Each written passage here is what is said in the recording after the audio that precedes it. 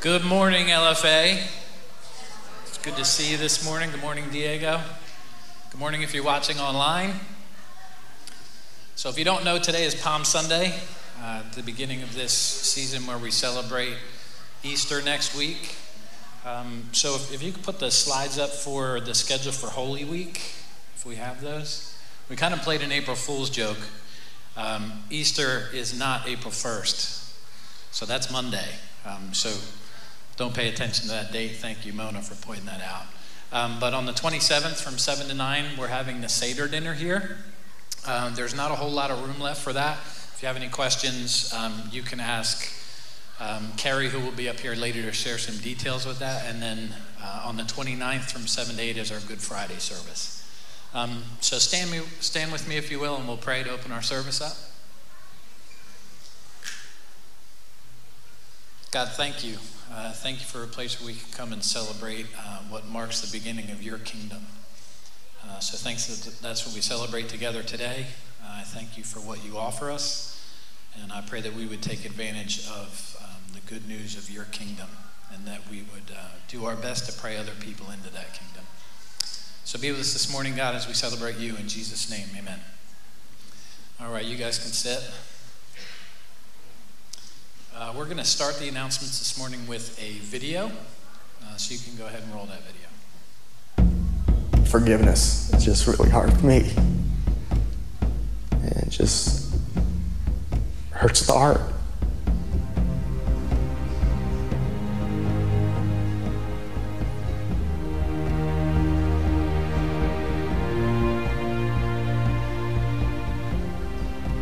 One area in my life that I really struggled with unforgiveness was with my father.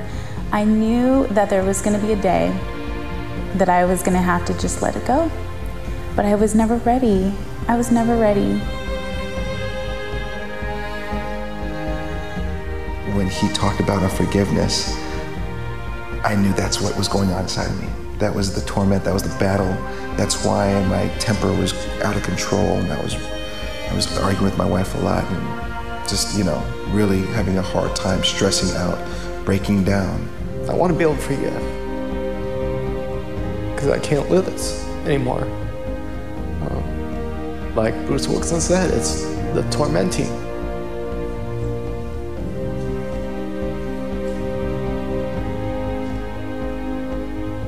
I get tired of living like this, with that hatred in me.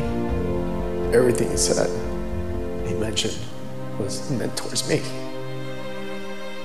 I mean, such negativity that he was saying, I had that negativity, and I wanted God. I want the release of it.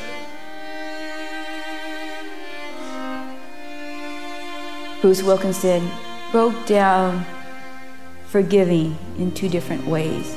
That you're forgiven, yes, when Jesus died on the cross, but you also have to confess your sins, because now you have a different relationship with him. I heard God say that it's okay. It's okay to forgive. And that it's behind me.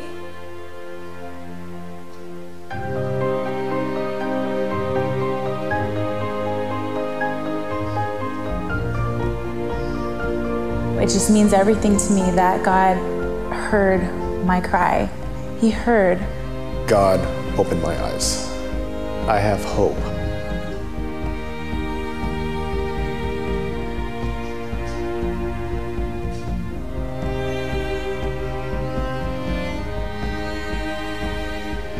Just being released from that torment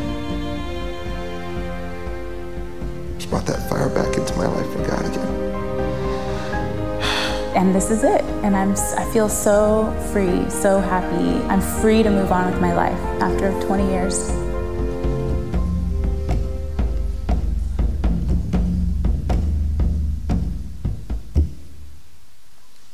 So these are my friends, Rich and Ia. They're going to tell you a little bit more about this course that we're offering. Good morning, everyone. So for those who kind of relate on the video that we've just seen, we would like to invite you this April 7. It's an 8-week course, 70 times 7, Finding Peace by Forgiving Others and Yourself. And just a final thought, guys. We know what we have to do. This morning, as I read some scripture, when Christ was crucified, Isaiah 52 says, looking at him, but many were amazed when they saw him. His face was so disfigured, he seemed hardly human. And from his appearance, one would scarcely know he was a man. That's how much he suffered. Yet, he said, Father, forgive them, for they know not what they do. So guys, we're going to be in the back to discuss this course with you guys. We hope you come to see us, and we'll share with you what we have. Thank you. Thanks, guys. Dan's going to share a little bit about the parent meeting. Awesome. Hello, everyone. My name's Dan Matro. My wife, Holly, and I have the pleasure of leading the middle school and senior high youth ministries here at Living Faith Alliance Church. So on the 14th, April 14th, that's the week after Lake Champion, we're going to have a parent gathering here at the church from 6 to 8 p.m. So it's happening during youth group for 6th to 12th graders. The goal was to not make you have to do any more driving than you already do. And our purpose is really to gather together with the parents of the students that we have in ministry and talk about our vision and our goals for youth ministry, the ways that we're going about accomplishing those goals, and how we can partner effectively together in your kids' lives and the way that we minister to them. We recognize that you are the primary shepherds of your children's faith, and we want to break down some of those traditional communication barriers that exist between ministry leaders and parents so that we can cohesively work together to helping foster the truth of God in your kids' hearts. Thank you. And last but not least, we're 2 weeks away from the kickoff for Alpha. If you remember 2 weeks ago, I handed out those papers about the 21-day prayer campaign. I'm hoping that you've had some names in front of you written down to invite to Alpha. If you have been coming to this church for any amount of time and have not attended Alpha, it's a great place to get connected. Just as a warning though, if you've been in our church for a long time, you'll be less comfortable at Alpha than any guest you would bring. Alpha is really a safe place for people who are seeking answers about the faith. And I would encourage you, if this is your first time here today, I want to personally invite you to Alpha on Tuesday, the 2nd. We have dinner together. We watch a talk about the basics of the Christian faith, and then we have an open place for discussion where you're welcome to disagree, welcome to bring other opinions, and nobody's going to judge you for that. If you find yourself coming here and not really understanding a lot of what you hear, Alpha would be a great place for you. Like if you find yourself today at the end of the service when Diego makes a call for you to make a decision, and you're like, well, I don't really understand this, or I don't really understand that, Alpha's a place for you to get those things plugged in and really put some power to what you believe. So I'll be out there. We have invitations. Make sure you're inviting people. Make sure you sign up. If you're going to be coming with a guest, make sure you sign up. You can call the church. You can email alpha@lfachurch.org, or you can see me and I'll put you on the list. So Matt's going to come up and do an update on the budget and pray over our offering. Thanks, Matt. Good morning, everybody. Really glad to be here. So we've been keeping finances in front of you. Every month is our commitment now to making sure that you have a good understanding of what's going on for a couple of reasons. One, so that you can consider your own giving, and also so that you can be supportive in prayer of where is the vision and direction of our church heading. So here's the March update. So this is going to be January and February, right, in totality. So the numbers for our income of how much has come into our general fund is $122,000, almost $500. And we've had expenses of $129. So we're a little under there, about $6,700 under in terms of income versus expenses. And then on the right-hand side is how much we had budgeted. So the same income, 122, we had budgeted and expected and hoped that 126 would come in. So we're still a little bit under there as well. The good news about that is that's about consistent with the same thing last month. So we are keeping pace, right, and not falling too far behind. So I want to celebrate that because that's a lot of money to come in general. And so that's really great. I want to celebrate and be really appreciative of how much we've been able to give towards the vision of our church. That's right. The second thing I want to bring up is what we've been talking about, which is our overall mortgage reduction campaign. And so I want to give you the update here that again, we're celebrating. We've had more money come in. So our goal is $250,000 by the end of this calendar year, and $181,590 has come in. Again, really we're celebrating. We're aiming towards another $68,000. So please be prayerfully considering that that's something that you would give to. But I do want to give some attention. This morning I was out to breakfast with Donald and Caleb, and I asked the server what was the difference between the country fried steak and the old-fashioned chicken. And she said, well, yeah, there is some differences. One is steak and one is chicken, for starters. And then I said, could I please have a new server that doesn't have any memory of my lack of reading comprehension skills? That part didn't happen. But the point being is you have to pay attention to what you're doing. And so when we're talking about mortgage reduction, that didn't land as well as I hoped it would, Donald. When we're talking about the mortgage reduction, you have to make sure that you're actually giving towards the mortgage reduction. So you have to pay attention to the details. The whole goal here is to not let our general fund suffer by giving above and beyond to that mortgage reduction. So really thankful that we keep having the bills paid through that general fund, and then the mortgage stuff is going to be above and beyond, and really thankful for how much you're giving to that. So keep it going. Okay, I'm going to pray, and then we'll keep on with the service.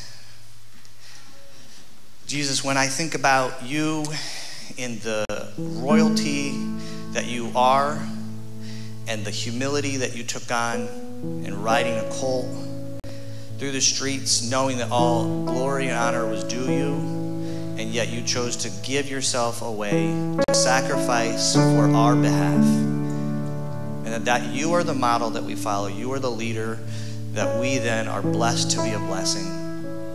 I thank you for both your sacrifice and what you're doing in us that allows us to love others.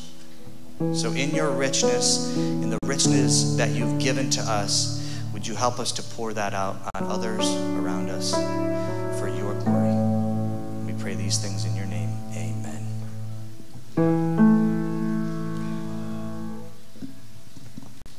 We have one more announcement for you this morning. So Carrie's going to explain to you about the Seder dinner, why we're doing the Seder dinner. You might have heard about this. You may be wondering if there's still room, and if you've already signed up, what do you need to do? So Carrie's going to fill us in. Good morning. I'm Carrie Barufi. Today we are going to be doing a short version of the Seder dinner for treasure seekers, so watch out. For anybody who has kids in that room, please ask a lot of questions. For anyone who has signed up for Passover, we have 138 people who have signed up. And I'm so excited. Anybody who has signed up, please come see me at the end. I will tell you where you're going to be seated. Our setup time is going to be on Tuesday from 4 p.m. to 9 p.m., although honestly, I'll be here until I'm done. And then we're going to open up the church at 5, and our service will begin at 7. If you have any questions, please come and see me at the table. And for anyone who still doesn't understand what a shank bone is, this is a lamb shank bone. And I got it at ShopRite in the pet aisle, and this is what you need to get. Okay. Wait, we're going to eat pet bones? No. Okay. All right, thank you, Carrie. All right, let's worship together. Thanks, guys. Would you stand with me this morning? So a couple weeks ago, I invited you to really kind of step outside of your comfort zone, quite literally, like outside of the aisle if you want to. So our space is opened up here. We're going to have lots of kind of upbeat songs to start. So I'd encourage you, like, move if you want to, move if you feel the Spirit. I know it helps me to engage, to really move. So I invite you to do that. Let's begin.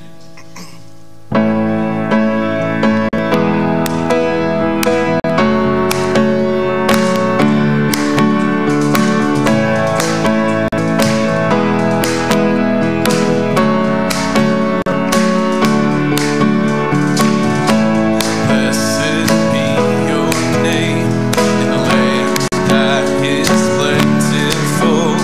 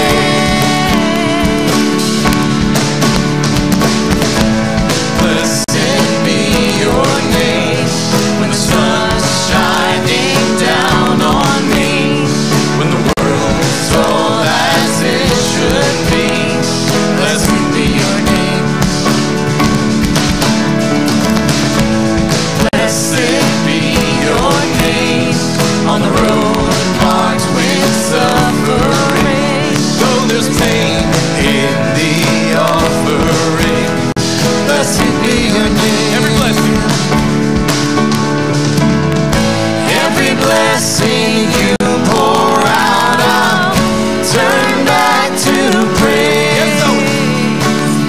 When the darkness closes in, Lord, still I will say, blessed be the name of the Lord. Blessed be your name. Blessed be your name. Blessed be the name of the Lord. Blessed be a glorious name. Blessed be the name of the Lord. Blessed be your name.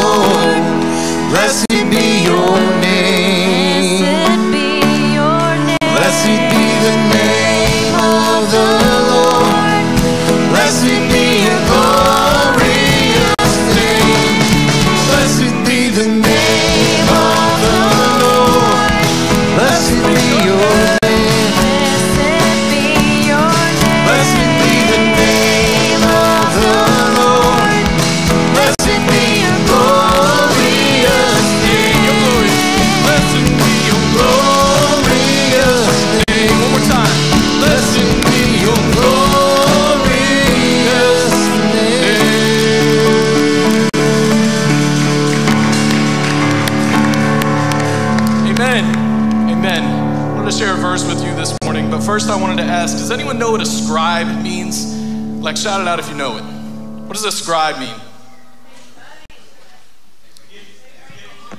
To give to? Yeah. A scribe, yeah. So a scribe means like to give credit to. The Message version in this verse actually says like, bravo, God. Like, you did it. You did that. So, go ahead, Nick. Let's get started. So, ascribe to the Lord. All right, so give credit to him. You've seen him work. Give him the praise that he's worthy of, right? So Psalm 96 says, ascribe to the Lord, O families of the peoples. Ascribe to the Lord glory and strength. He's worthy of that. Give it to him. Ascribe to the Lord glory, his name. He's worthy of it. Give it to him. Bring an offering and come into his courts. Worship the Lord in splendor. Tremble before him. Ascribe to his name.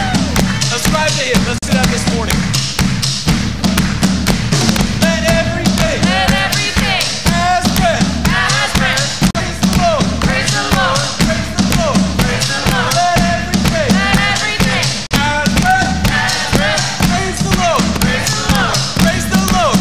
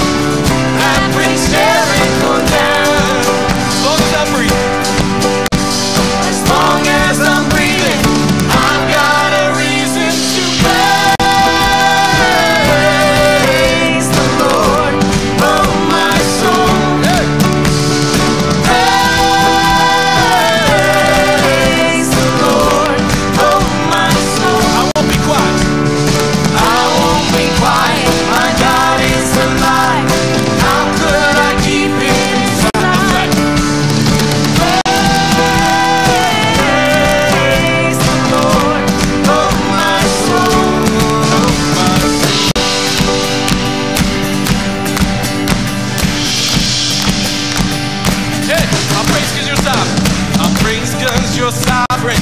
Praise 'cause you reign.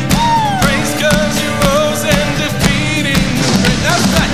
Praise 'cause you're faithful. Praise 'cause you're true. Hey. Praise 'cause there's nobody greater than you. Hey. I praise 'cause you're sovereign. Praise 'cause you reign. Praise 'cause you rose and defeated the grave. I praise 'cause you're faithful. Praise 'cause you're true. Praise 'cause there's nobody greater than you. Praise the Lord, oh my soul. Praise the Lord, oh my soul. Praise the Lord, oh my soul. Praise the Lord, oh my soul. I won't be quiet. I won't be quiet. My God is alive. How could I keep it inside? I won't be quiet. My God is alive. How could I keep it inside? One more time. I won't be quiet. My God is alive. How could I keep it inside? One more time. Praise. Praise the Lord, oh my soul, oh my soul. Hey.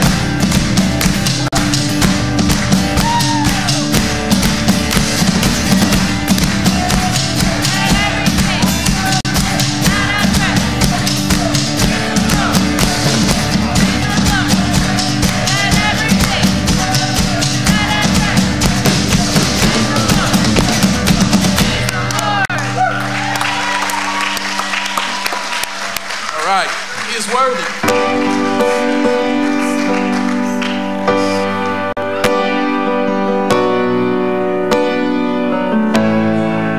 That's right.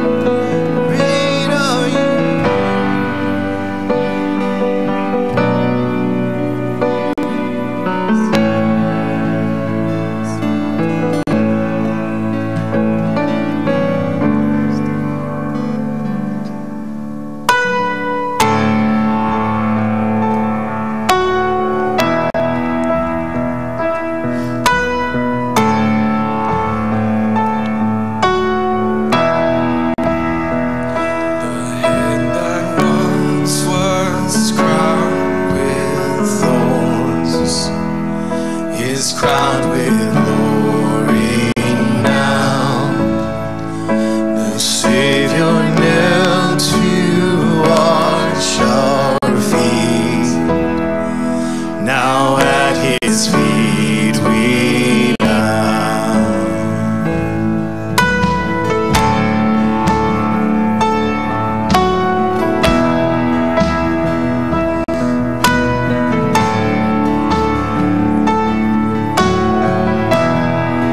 The one who wore our sin and shame, now robed in majesty,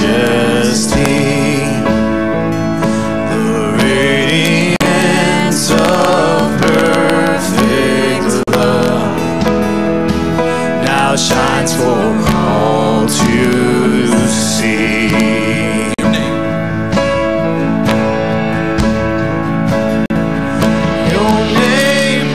Your name is victory. Oh, praise will rise to Christ our King. Your name is victory. All praise will rise to Christ our King.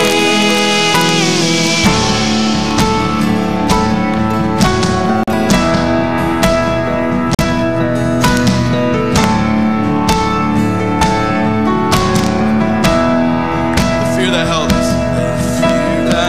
Held us now gives away. That's right. To him who is our peace, his final breath upon the cross is now alive in me. Now alive.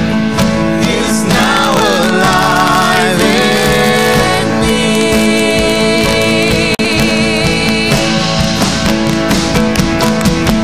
Your name is victory. All praise will rise to Christ our King. Your name is victory. All praise will rise to Christ our King. Your name is victory. All praise will rise to Christ our King. Your name is victory. All praise will rise to Christ our King.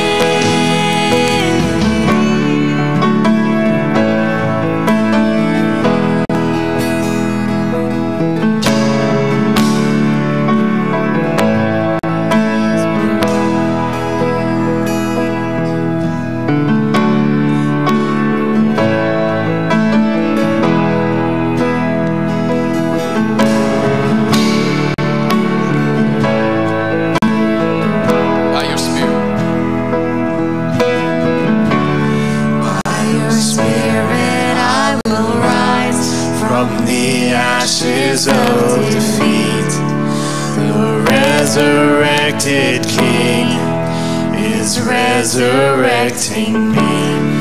In your name I come alive to declare your victory. The resurrected King is resurrecting me. By your Spirit I will rise from the ashes of defeat. The resurrected King is resurrecting me. In your name I come alive to declare your victory. The resurrected King is resurrecting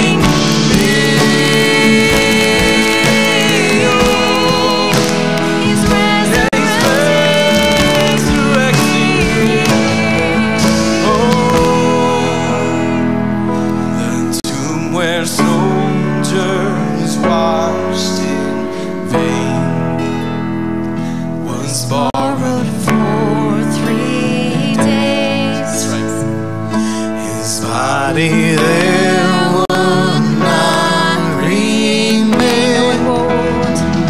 For God has robbed the grave. Our God has robbed the grave.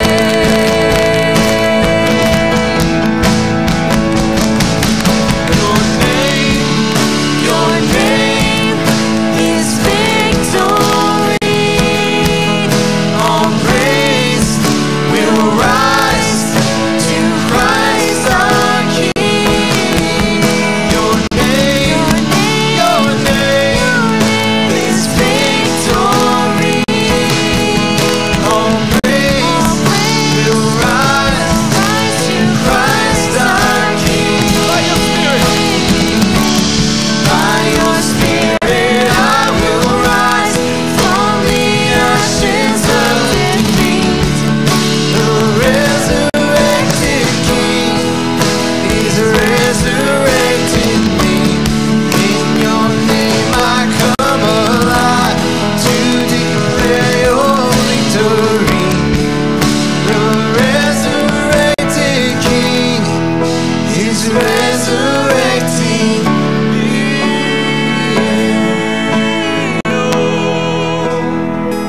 Yeah, he's resurrecting me. My God is alive.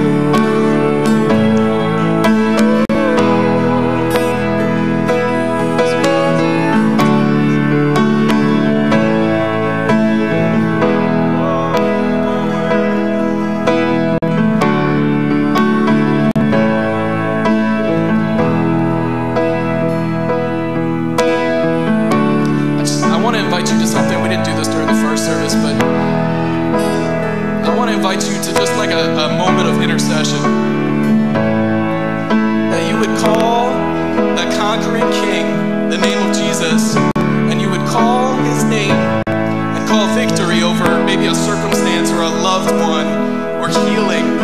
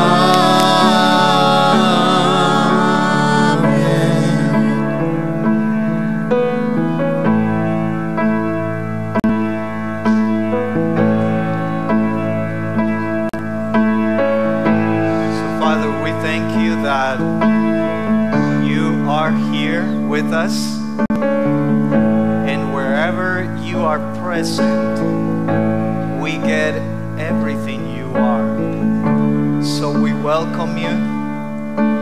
We bless your name, Father. We bless your name, Jesus. We bless you, Holy Spirit, for being in our midst. And we ask that you will help us to hear your word, to see you, and to know you in ways that you want to be seen and known today. We pray your blessing over our treasure seekers, over the children as they also come under the influence of your word. In Jesus' name we pray. Amen. Amen. You may have a seat. And we do have a treasure seekers team in the back waiting for your children.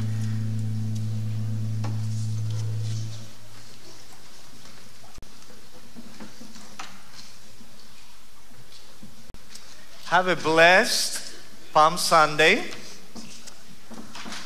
I want to begin today by asking you a question. Which event do you tend to gravitate most towards? I'll give you three options: Palm Sunday, Passion Week, or Resurrection Sunday. I'll say them again. Palm Sunday, Passion Week, or Resurrection Sunday. I know for many years, I think I've gravitated towards Resurrection Sunday, right? Because King Jesus is alive. And because he is alive, we tend to want to focus and celebrate the resurrected King, the resurrected Jesus. So I don't blame you if you chose option 3. I do want to tell you, however, I'm thankful that during this season, God has been renewing in me a deeper appreciation for Palm Sunday. Here's what tends to happen. After we come to know Jesus personally, it is very common to live out our faith from the future to the present. In other words, we focus on the future hope, and we allow that future hope to influence our present life. And that is very important to do. Palm Sunday, however, reverses that perspective. What do I mean by that? Knowing what was going to happen in the future, Jesus took the time to make a declaration that would sustain his disciples through the toughest of times. Jesus knew that Passion Week was coming. He knew that it was gonna be probably the most difficult time, not only of his ministry, but he knew that that time when it would come upon would cause many disciples to scatter, to fear, and to even retreat. So before Jesus walks through the passion of the cross and willingly dies an undeserved death, which would cause his disciples even to flee and fear for their lives, he does this amazing thing on Palm Sunday. He declares his kingship. He declares to the world that he is king. Now, perhaps you are here today facing questions, maybe confusion, maybe discouragement. Perhaps you received a life-changing diagnosis from your doctor this week. Or maybe you are facing an uncertain future. You need to hear this morning that Jesus is King and that he is here.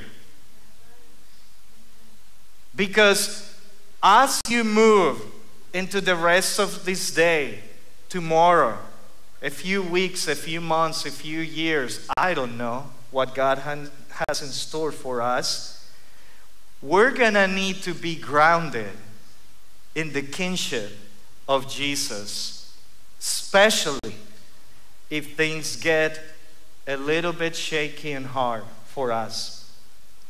So with the help and inspiration of another messenger, a brother of mine whom I never met in person, his name is John Piper, who delivered a message related to Palm Sunday.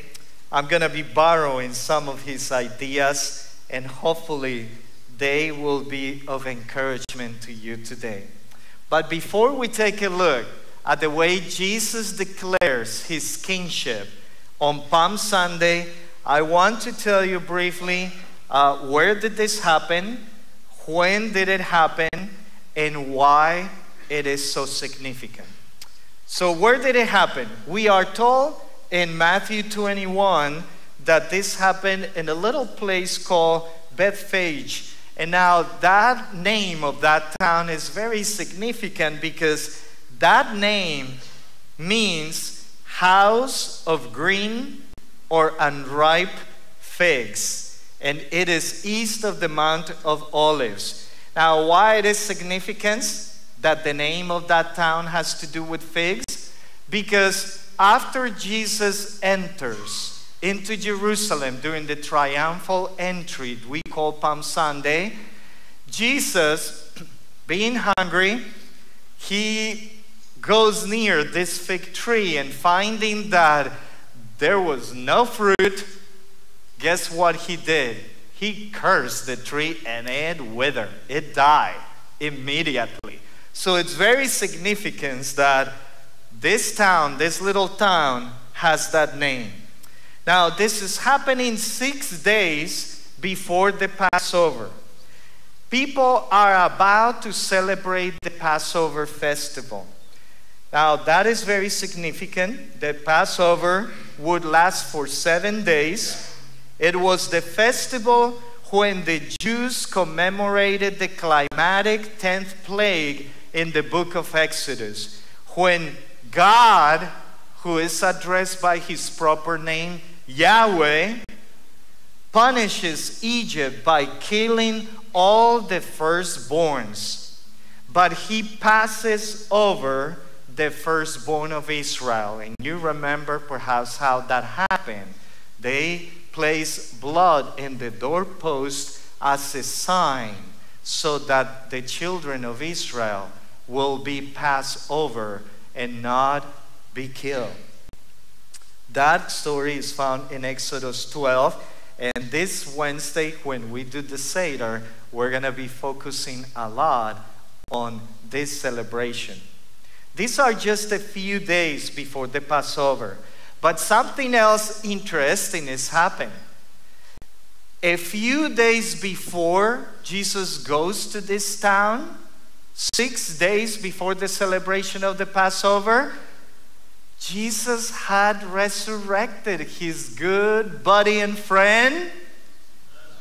I'm glad you know it. Lazarus. Jesus had resurrected Lazarus. So Lazarus, his sisters Mary and Martha are putting a spread on the table. They're having a great meal to celebrate the visit from Jesus as he is coming to town. And they're having a lot of interactions. There are large crowds coming in to celebrate the festival. Jesus enters Jerusalem and the people are going crazy. They're praising him. They are shouting all these significant affirmations. And then one of his disciples betrays him. And he has the last Passover meal with them. Then he is arrested. And things just escalate. They get worse and worse and worse from there. Because everything ends with Jesus being crucified. I'm quiet on purpose, waiting for some of you to say, no, Diego, that's not how this story ends. He resurrected on the third day. And you are right, he did. I love the song, Sunday is Coming. If you don't know it, I encourage you to hear it, from Phil Wickham.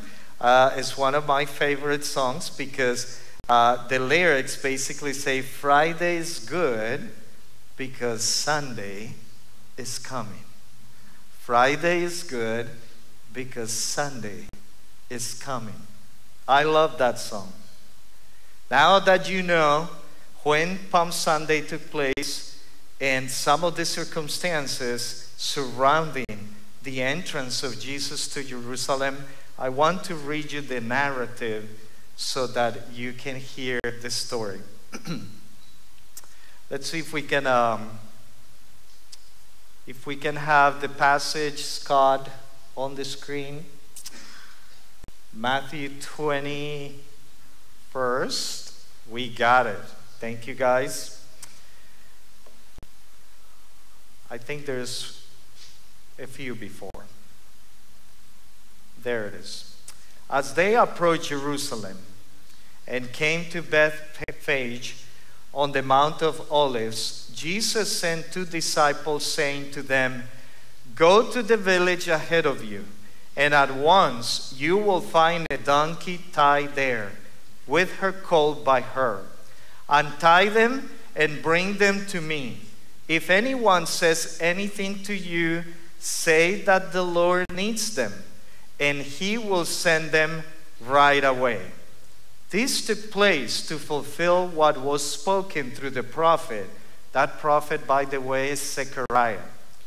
Say to the daughter of Zion, see, your king comes to you, gentle and riding on a donkey, and on a colt, the foal of a donkey. The disciples went and did just as Jesus had instructed them. And they brought the donkey and the colt and placed their cloaks on them for Jesus to sit on. A very large crowd spread their cloaks on the road, while others cut branches from the trees and spread them on the road. The crowds that went ahead of him and those that followed shouted, Hosanna to the Son of David! Blessed be who comes in the name of the Lord. Hosanna in the highest heaven.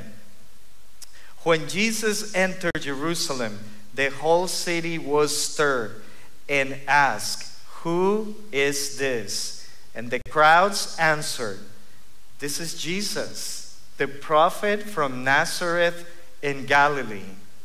Jesus entered the temple courts and drove out all who were buying and selling there.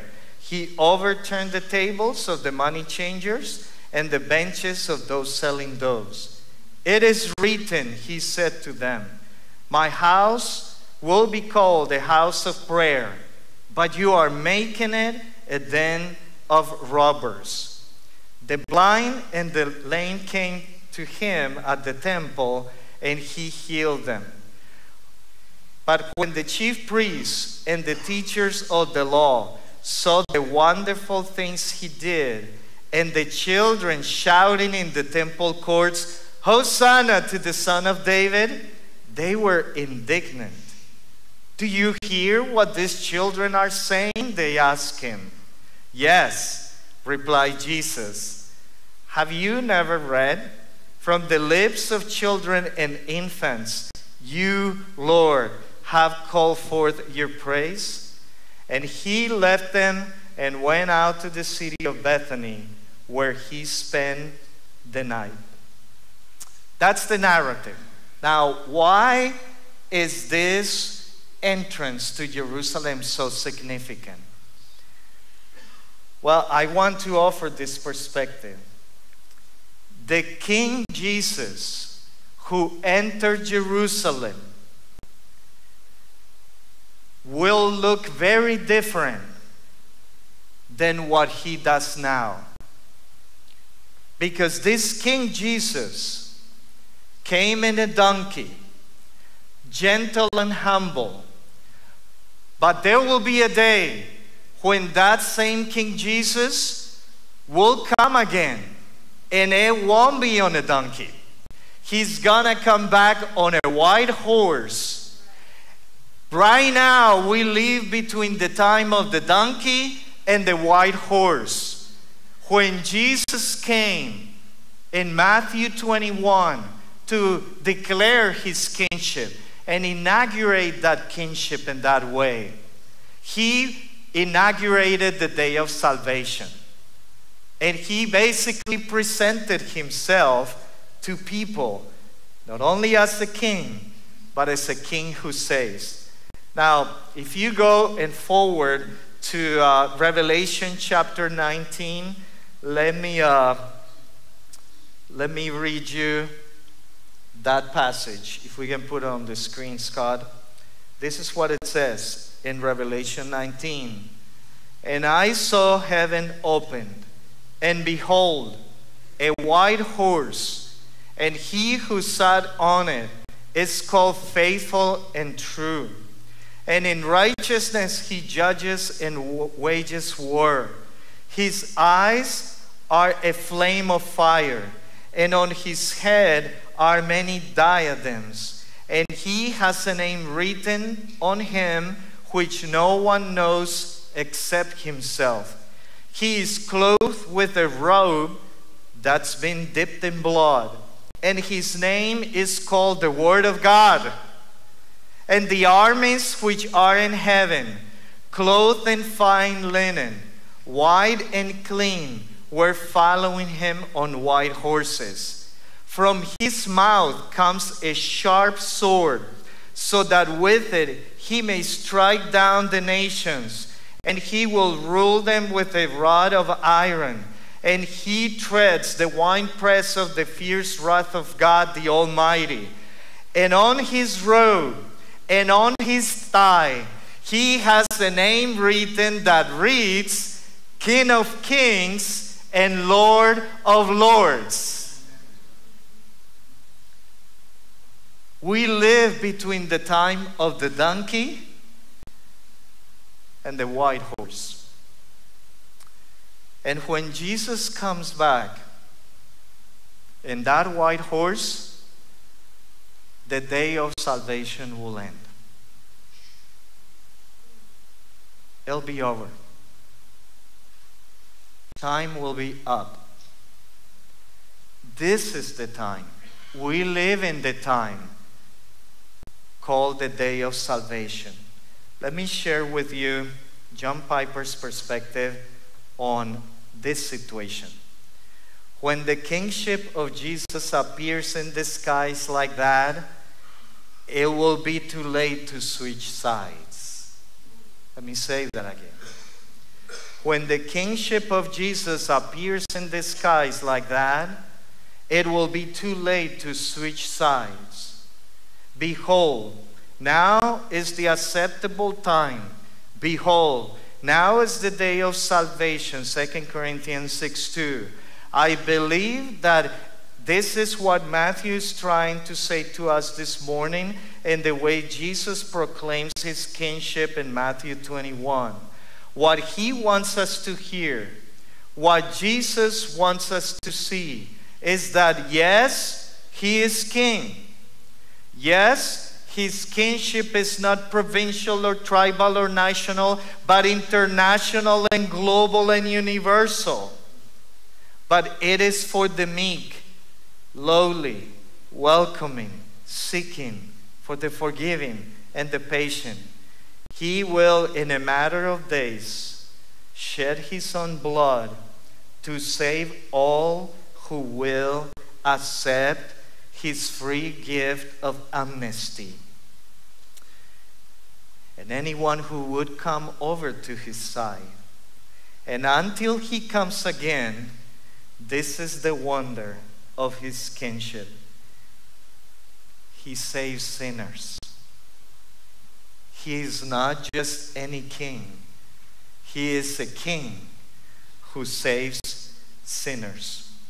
So let me just share with you 4 ways in which Jesus declares his kinship to the Israelites, to the people of his time, and to us today.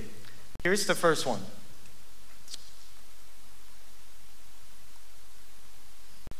If it comes up. Oh, there we go. Thank you, Scott. Something's happening over here.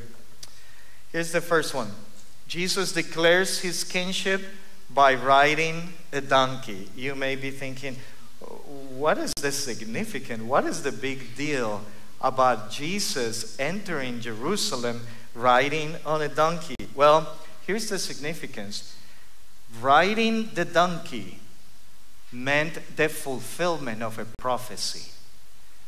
Jesus was acting out the prophecy. That prophecy is found in Zechariah 9:9, where we are told that Jerusalem was going to welcome her king riding on a donkey, gentle and humble. Here we start to see that the kinship of Jesus is global, because when you read Zechariah 9:10, the next verse, it says that Jesus wants to be the king of nations, and that he will gather the nations in Mount Zion to bring them joy.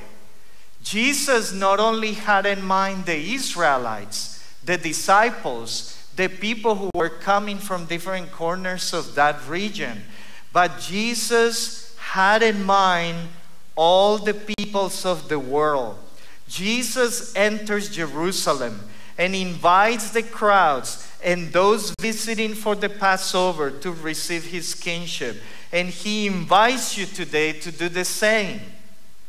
When Jesus act out or fulfill this prophecy, it was a very significant statement for his people, because nobody else fulfills the promises or the prophecies made of themselves, but Jesus does.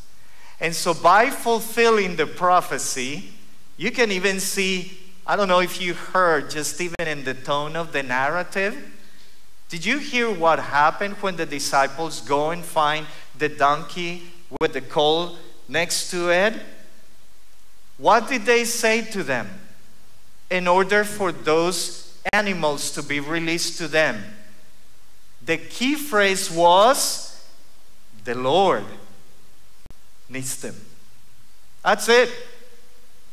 Jesus must have spoken the power of that word and release it over the universe beforehand, so that when those disciples ask for the donkey and the colt, they just do it.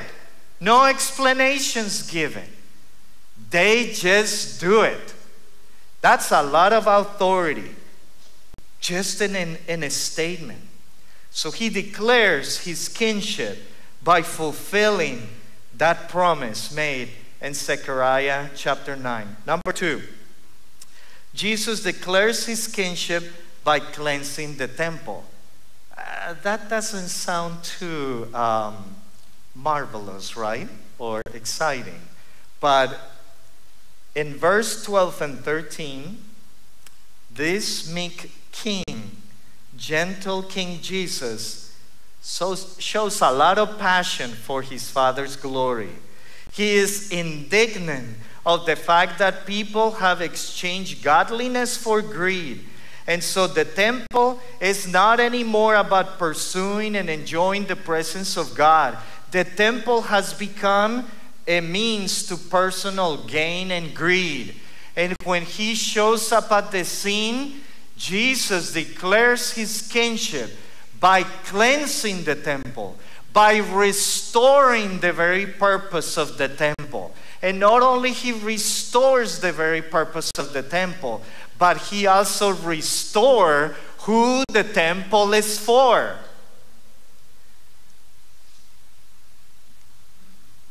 When Jesus enters the temple, flips the tables, and chase people out of there, he quotes Isaiah 56, chapter 7, which is another prophecy, another fulfillment of who he is. This is what it says. My house will be called a house of prayer for all nations. And so Jesus enacts that prophecy, goes into the temple, and with his authority restores the purpose of the temple. My house will be a house of prayer. My Father's passion is that people will come into the temple and be about pursuing his presence and enjoying his presence. And this house, this temple, will be for all peoples. So similar idea to Zechariah 9, but now there is a qualifier here. Foreigners who bind themselves to the Lord to minister to him, to love the name of the Lord. That's part of Isaiah 56. That was unheard of. Are you kidding? Is that God is opening the door of the temple a little bit wider? That this temple is not going to be just for the people of Israel, but also for foreigners? Yaha! That is what he's doing. He is restoring the very purpose the Father had for the temple. And by doing that, he is declaring his kinship. Number 3, Jesus declared his kinship by healing the sick. Now let me pause there and say, is that what you would what you think people were expecting a king would do during the Passover? I mean, if you're gonna declare your kinship in a town, I would have gone a little bit bigger, right? Wouldn't you? Yeah, I would have if it was summer, I would have gotten the water slides, those big ones that we've had here, right? Get the water slides, get Eddie and the worship team to come. I mean, we will go big to declare this king coming. But to come into Jerusalem riding a donkey, that went over their heads.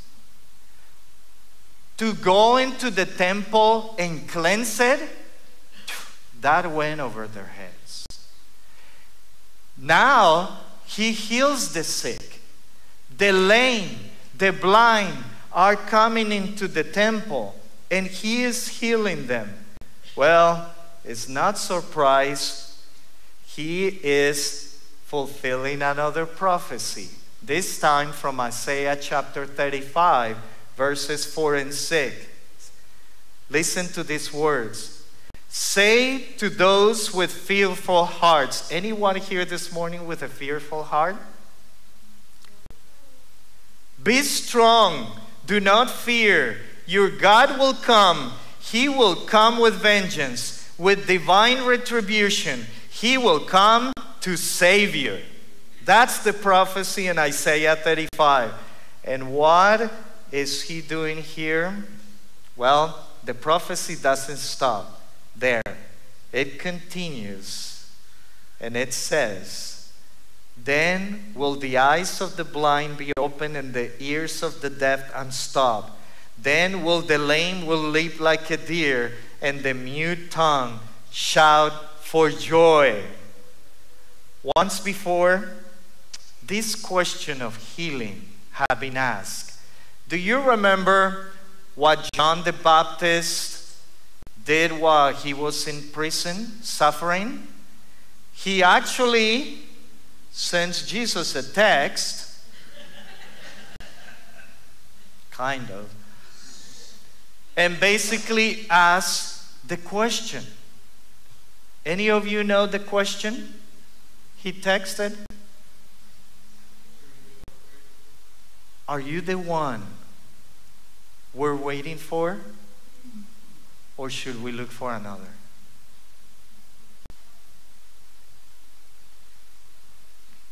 Matthew 11, 4 and 5. And Jesus answered,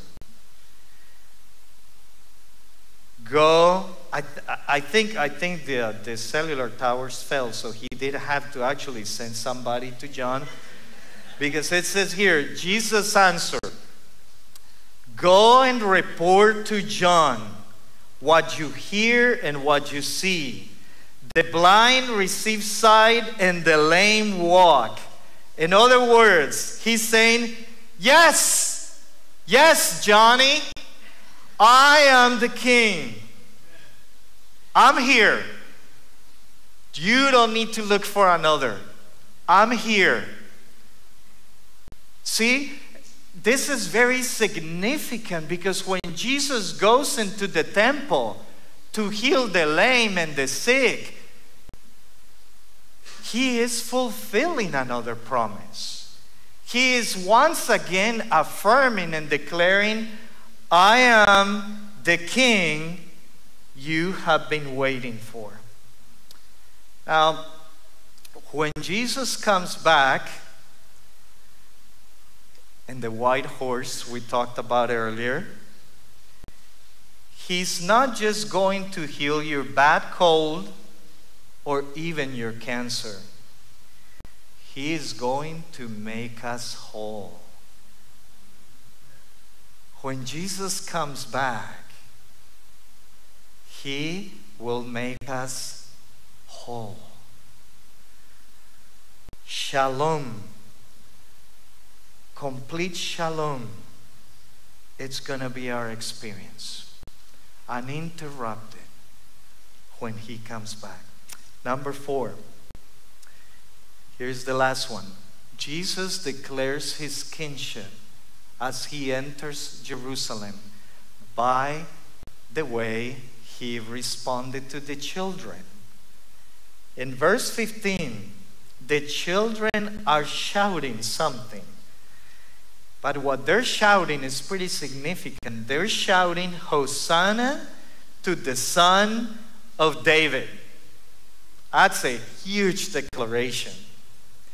That declaration is an echo from Psalm 118, 25, and 26, where we read, Lord, save us. Lord, grant us success. Blessed is he who comes in the name of the Lord. From the house of the Lord, we bless you. That shouting the kids are doing in the temple echoes Psalm 118. How did the chief priests respond? Along with the teachers, they reacted and asked Jesus, do you hear what these kids are saying? Aren't you going to do something about it? This is getting out of hand. And Jesus responded in verse 16, haven't you heard, haven't you read, that from the mouth of children, God has called forth praises? Now, if you thought this is escalating, hear this. When the kids are shouting what they were shouting to affirm the kingship of Jesus, they're echoing also the first verse in Psalm chapter 8. In Psalm chapter 8, our translation, that's a poor job overall of translating verse 1, because when you read it, it talks about the Lord. But the first occurrence in that verse is not the Lord, is Yahweh, God, the Lord. So this just keeps escalating because the teachers and the leaders know what that verse says. And to hear those kids shouting what they are shouting is to their ears almost a blasphemy. How are you going to call Jesus not only king but God? That to their ears was a blasphemy. And so they are reacting very strongly. But you see, Jesus is not rebuking the children. What does he do? He accepts the affirmation the children are making. And by doing that, he declares his kingship one more time. So let me recap. I think, there we go. We may need the bigger screen, I think. Super. So here's the recap. Jesus declares his kingship on Palm Sunday by fulfilling prophecy. And we saw just in those few examples that he fulfills many prophecies. He acts them out himself. And so by doing that, he declares that he is king. We also saw that Jesus cleansed the temple. So he comes in and he restores the purpose of the temple. Who does that? Right? Who in the world can do that? King Jesus did. And then we also saw that by healing the sick, Jesus demonstrated his authority and power over the created order. Who else can do that? Who can speak over atoms? Who can speak over abnormal cells? We were at the resurrection breakfast yesterday, and probably we dropped our jaw. Those men who were there yesterday heard this story of how God miraculously saves a man after almost blowing up in pieces in Vietnam, and then grace upon grace upon grace upon grace upon grace upon grace, restoring a body that should have been left for death in the ocean. So Jesus declares that he is king by demonstrating authority and power over the created order. Lastly, Jesus declares his kingship by accepting the affirmations of his deity. He is king. He is God. Now, what are the implications? Let's see if we can put that on the screen. 3 implications that I want to share with you, and I'm going to ask my brother Josiah to join me up here. First implication, you need to choose your side.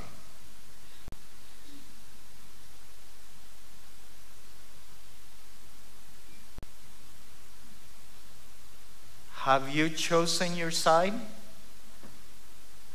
Are you on the side where Jesus is saving? Or are you on the side where you may be waiting for King Jesus to come back on that white horse when there would not be an opportunity to be on the side of being saved? There is a sobering passage. I think I have it on the slide. It comes from Psalm 2:12. Let me tell you, I read this passage every time I read it. It's sobering. Now therefore, O kings, be wise, be warned, all rulers of the earth. Serve the Lord with fear and rejoice with trembling. Kiss the Son, lest he be angry and you perish in the way, for his wrath is quickly kindled. Blessed are all who take refuge in him. Have you choose your side?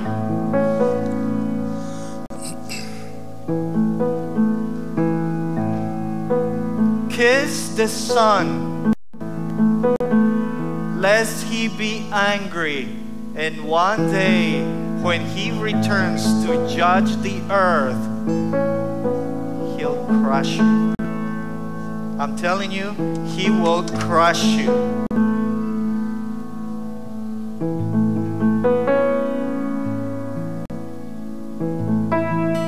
And so to be on the right side of the equation means you come to terms with him. Now, there's so much more that we can contemplate to give you reasons why you should choose his side. But one simple one that I can offer you this morning is that this King Jesus, this wonderful King, will go through the Passion Week to do the substitutionary work that is needed.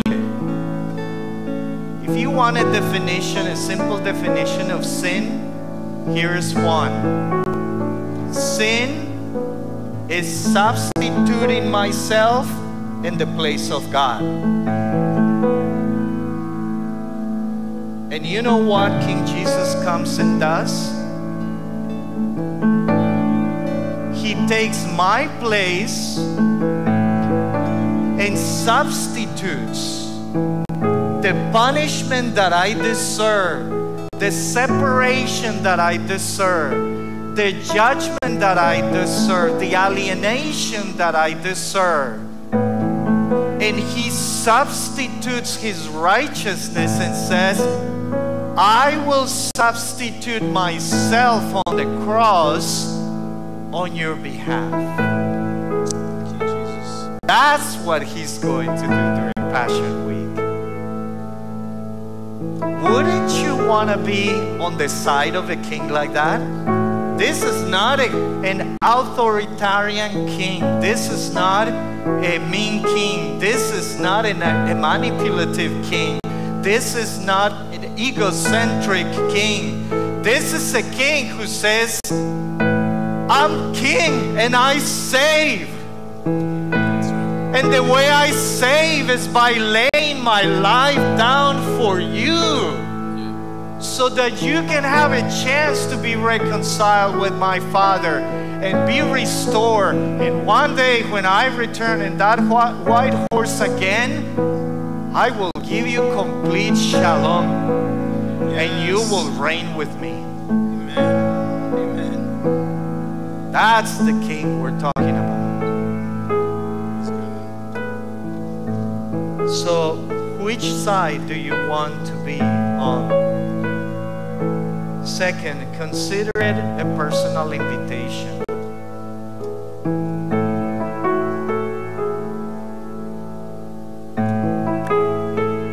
God is reminding me right now of a thought he put in my heart, I think yesterday or Friday. And I don't know for who it might be.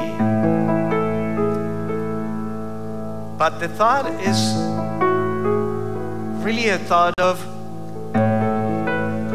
encouraging you to question yourself. What are the things that have disenchanted you about church?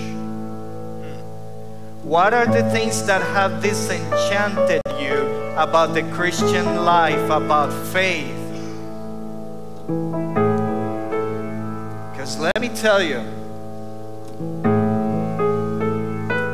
the same Jesus who cleansed the temple to restore the true purpose of the temple, he can restore this Christianity. He can restore the messy parts of church. He can restore the defective pieces of our faith. Yes. He can do it all. Amen. King Jesus is able to restore the true purpose because he is jealous about the glory of his Father. He will do it. And thirdly, maybe some of us need to renew our trust in this King. So I simply say to you this morning, King Jesus is able to handle your life and everything in it. That's right. Let me say that again. As a brother, as a stranger to some of you, or as a friend to some of you, I say, King Jesus is able to handle your life and everything with it. Amen. That's right. He's so good. He's so good. One more picture I want to show you. Some of you have seen this true gospel, false gospel ladder picture. We've been seeing it in several occasions. If this is the first time you see it, I encourage you to rewind the sermons from the other weeks and you'll get an appreciation for it. You know what King Jesus is up to? He is confronting lovingly our false gospel. And boy, if we start at the top with Jesus is King, He's good, He saves, He dies sacrificially, the death that I should have died so that I can have the life that He lives. Oh, how would that change our lives? So the kingship of Jesus confronts our false gospels. May the Lord use His word to encourage you. Would you please stand with me? I want to pray. And I want to pray for maybe 2-3 different groups of people. Then I'm going to encourage you, pray with someone, talk with someone. Don't leave if you need to do some personal business with God. And the team is going to sing at the end one more time the song, Great Are You, Lord, so that we can just create some space here to pray and cultivate whatever God is doing. So if you need to leave at that point, feel free to leave. We just ask that you will do that quietly. Father, I ask for any children, youth, or adults who have not chosen your side yet.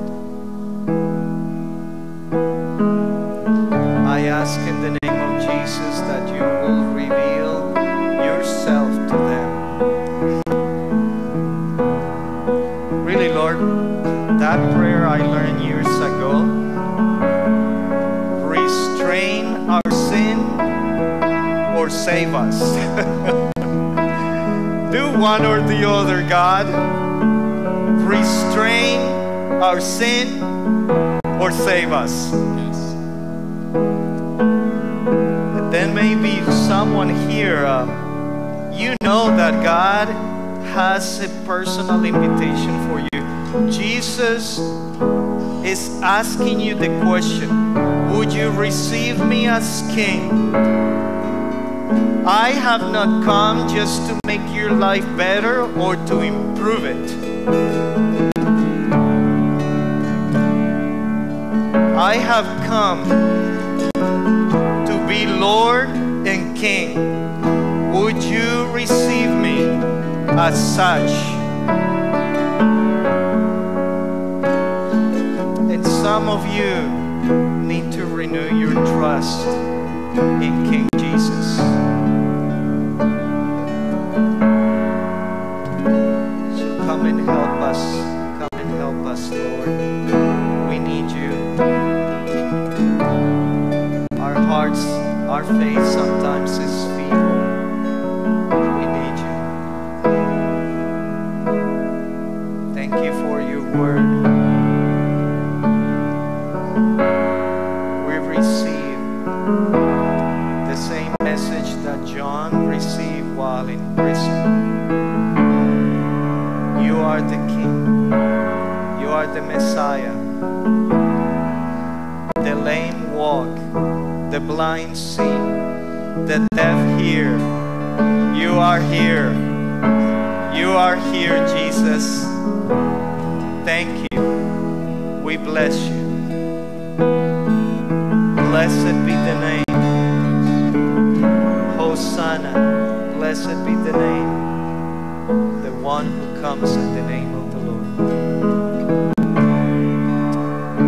Amen. Worship, pray, leave if you need to. We're closing here.